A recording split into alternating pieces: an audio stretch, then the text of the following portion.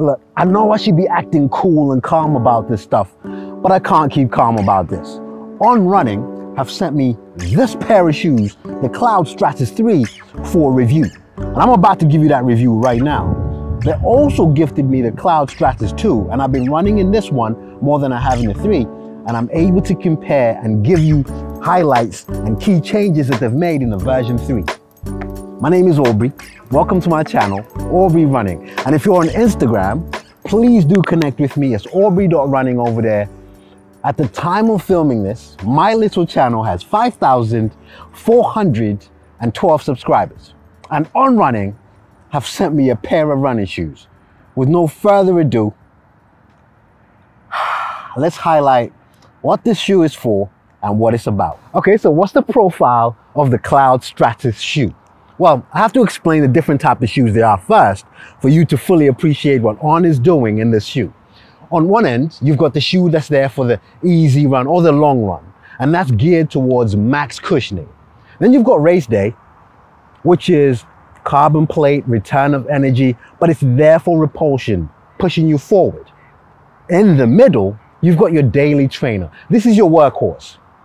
This is what this is. Now, this is a neutral one, meaning if you need stability, you might want to look for a different shoe that will help you with overpronation. This is a neutral daily trainer, the workhorse for putting the miles in, simply because it combines the elements I just talked about, the cushioning as well as that plate. But we'll talk about that in a second.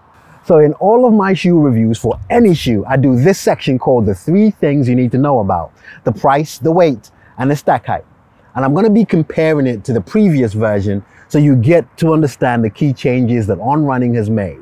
Let's start with the weight. Unfortunately, it's actually heavier, but if you ask me, it's heavier for the right reasons. And I'm not trying to be biased because they've sent me the shoe. Let me highlight what I mean. Cloud Stratus 2 weighed in a 9.5 UK, 319 grams. The Cloud Stratus 3 came in at 327 grams. Let me highlight the key changes. You know that annoying thing that On Running shoes have in the middle that collects all of the neighborhood stones? You won't get that anymore here because they've kind of closed that ridge in the middle. And they've closed it by adding more of that Helium super foam, whatever they call it, in there. So it adds cushioning, therefore it's made the shoe heavier. There are some other elements that would have made it heavier, but that's the main one. Let's talk about price. $180 or 170 pounds for the Cloud Stratus 3, whereas the Cloud Stratus 2, now, because this one's out, has been discounted. This is the best time to get this shoe if you're looking for it. And then lastly, stack heights.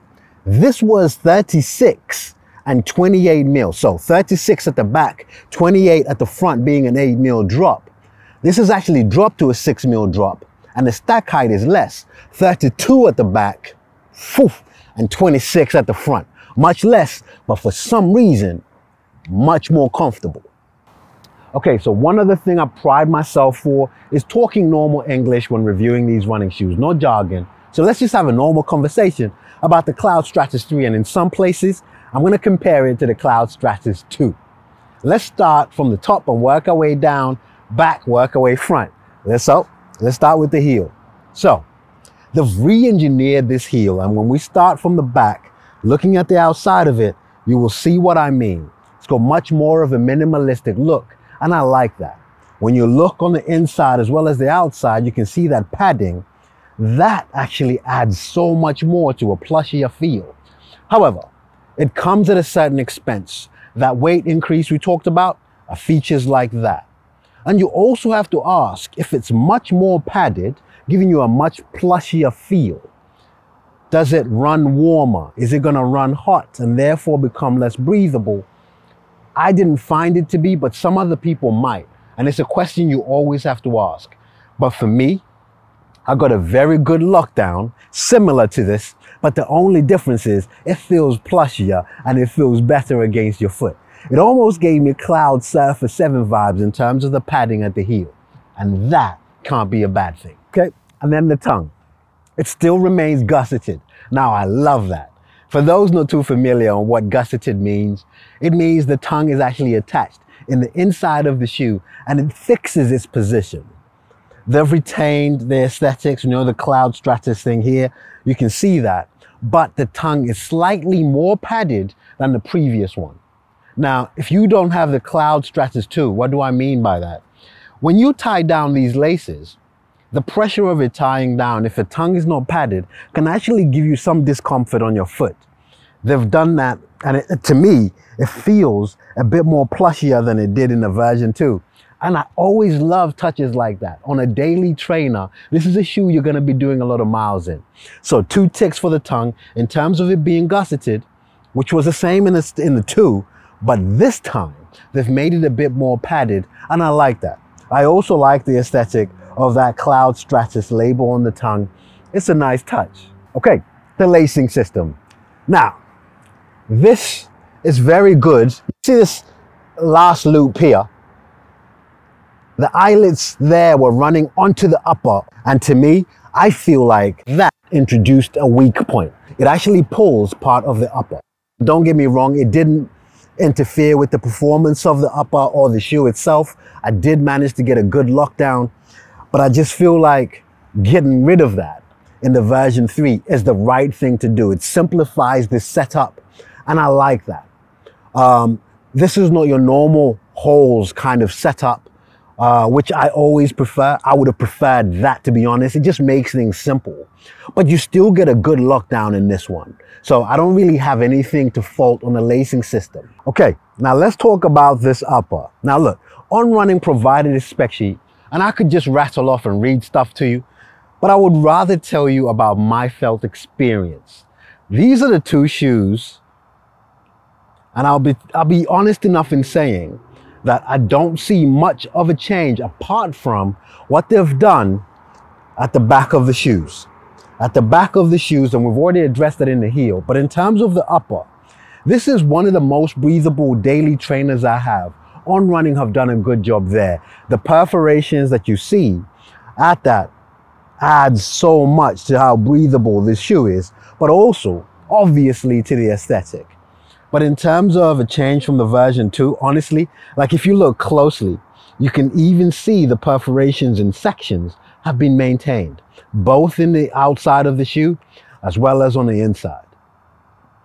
But as a shoe on its own, without having to compare to the version 2, it's a very breathable shoe. So the concern I raised earlier about it possibly running too warm or too hot, I didn't experience it. So I thought I would just highlight that. The one thing I want you to know though, it feels that this is much more roomier than the version 2. So for me, is it true to size? I think this is going a bit big half size. So if you're going to buy this, try it in the shop and try and go a half size down if the normal On Running size works for you. So for me, I probably should have gotten a 9 instead of the 9.5 because it feels slightly more roomier than I would want it to. When it comes to the Cloud Stratus 3, the star of the show has to be this midsole. There are 3 key factors I need to tell you about. Firstly, the Cloud Tech. Okay, so in a standard On Running shoe, you see the pods there that we call clouds. There is 1 layer of that. The Cloud Stratus, including the 3, has 2 layers of this cloud technology, meaning the shoe compresses on each step in a very unique way in the Cloud Stratus. The second thing is the speedboard. They've moved away from the speedboard you normally see through the midsole here. This one is a nylon blend speedboard. Now for me personally as a runner, I didn't get to see the difference between the Cloud Stratus 2 speedboard and this new nylon blend. The third thing is definitely a thing we need to dwell on. So I picked up my Cloud Swift because I wanted to use it as an example of that single layer cloud tech. I didn't know I was going to be using it as an example of something we hate.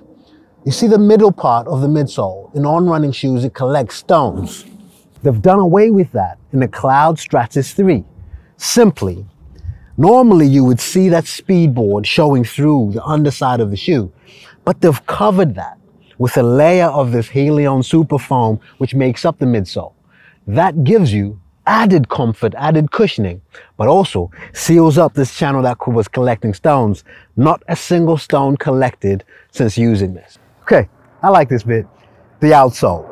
You see, the outsole of any running shoe primarily does two things. One, provide the runner with grip against whatever surface or terrain you're running on. But secondly, it provides resilience so that the foam that you run in doesn't wear out too thin. The Cloud Stratus 3 does two things that was different from the version 2. You see, the devil is in the details.